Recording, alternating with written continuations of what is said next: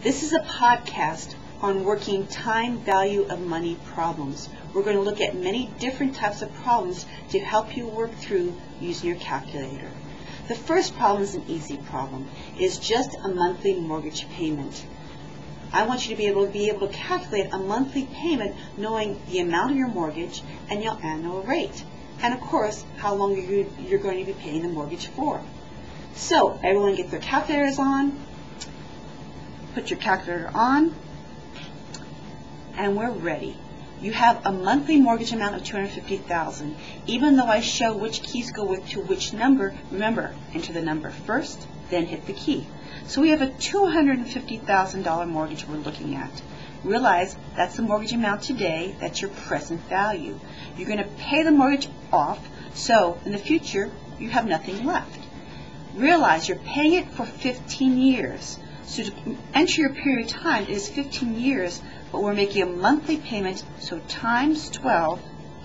This is how many payments you're going to have. That is your N, or N period. Your rate is 6% annually, so 6 divided by 12 is a 0.5 monthly interest amount. That's your interest per year. Hit your payment key, and that is your payment amount on this mortgage. Next, to figure out how much money you will have using different periods of time in a savings account. So, we're compounding quarterly, but have monthly payments. So, how much will accumulate in your account? Again, I'm going to go ahead and clear this, but remember that doesn't clear your calculator. But the way I clear my calculator, you hit your orange key and then your C clear key. That will clear all. So I'm going to put aside $2,000. So I'm going to put $2,000, but since I'm putting that money aside, I'm going to use my plus minus key here on my calculator to make it a negative number. That's what I'm putting aside today. I'm not making any payments, and my period of time is 24 months. But I want to go quarterly because I'm compounding quarterly. There are 3 months in a quarter, so I take that monthly amount, divide by 3. So I have 8 quarters I'm accumulating savings over. That's my N. My quarterly compounding rate is 12% divided by 4, or 3. That's my interest. And the amount I will have in 24 months is $2,533.54. Next problem. This is an annuity due. Annuity dues are looking at payments at the beginning of a period. You have regular annuities, end of period, annuity due, beginning of period. They call it annuity due because it used to be on a calculator. The begin key was called your due key. So, when you ever see a problem with beginning in the name, you want to turn on your begin key. So, hit your orange key, hit your MAR key. Notice begin comes on the top of your calculator. Make sure that is on to go ahead and work this problem. So, what we have, we turn on our begin key. We have a $500 monthly payment. That's my payment amount. Nothing else comes in the future, zero future value. My interest per year, so I want my monthly interest amount, right, is 9 divided by 12. That's my interest monthly on this annuity. My period of time is 10 years, but how many months? 120 months. That's my period. And what will I have to pay for this annuity? That annuity will be charge me $39,766.88, right? That's the cost of that annuity, earning 9%. So I can get $500 every month for 10 years, having bought this annuity for $39,000, about $800. Next problem, differential cash flows. Now, if you have a different calculator, this will work very differently. Most importantly is to clear your calculator before you work a differential cash flow problem. I sometimes clear it a couple of times. Orange, C, right? That will clear out any cash flows you already have in there.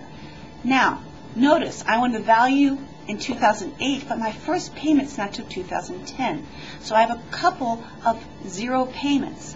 So, how I work this problem is I hit my 0, and notice the CFJ key here.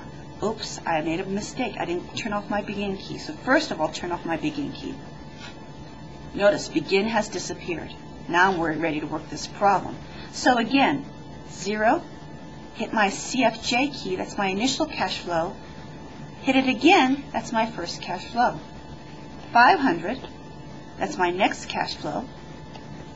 1500, my next cash flow. 750, hit the cash flow key again, and 2200, hit my cash flow key one more time. My discount rate is 6%, so I need to enter that, 6, hit my IYR key.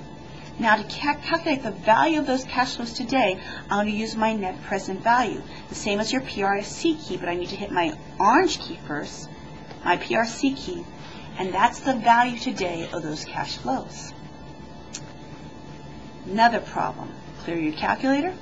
We're going to look at how do we calculate the value of the bond today. What should be bond price? Now realize, as interest rates go up, bond prices go down. As interest rates go down, bond prices go up.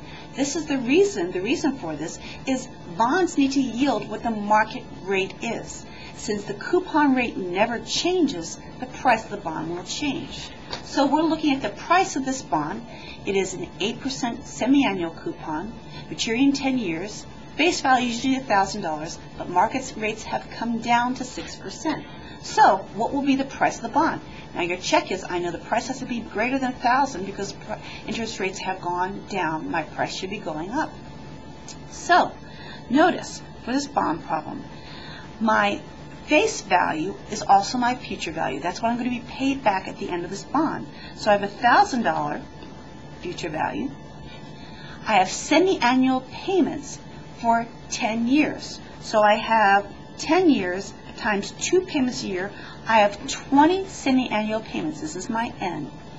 My payment amount is my $1,000 times my coupon rate of 8%, which is $80. But I'm going to get this $80 twice a year, so I've got to divide by 2. My semi-annual payment is $40, and that's my payment amount. My market rate is 6%, but I want to know my semi-annual rate. Divide by 2, 3%. That is my interest. What's the price on the bond? What should it cost me? My check, it is greater than $1,000, $1,148. What about pricing the stock? Now you will be pricing stocks using the Gordon pricing model or dividend expected dividend model or the dividend growth model. This is when you know that this payment, you're looking at a specific time period. There's a specific time period you're going to use time value of money. So notice in the problem, it says this is a 3-year stock you're buying. You know you're going to sell at the end of 3 years. When I see a definite time period, use time value of money. Again, clear your calculator. Notice, this stock is paying differential dividends. So guess what? I can't use my payment key. I've got to use my CFJ key. So how are we going to know what the price of the stock should be today if I know, let's say I have an option. I can sell it in 3 years for $60, right? These are stock options. I know that's what its value in 3 years is going to be. And these will be my dividend payments. And I know my required return is 14%. So first of all, I've cleared my calculator. I'm doing it again just in case. I have no initial cash flows, so it's 0 first of all. Then I get a $2.50 dividend, a $4.50 dividend, $4.50 dividend, there we go. I get a $5.50 dividend plus my $60, so it's $65.50 is my final payment. 14 is my interest rate. So what's the price of the stock? I'm going to pay $49.87 for this stock. Well, I hope this helped you working all your time value of money problems.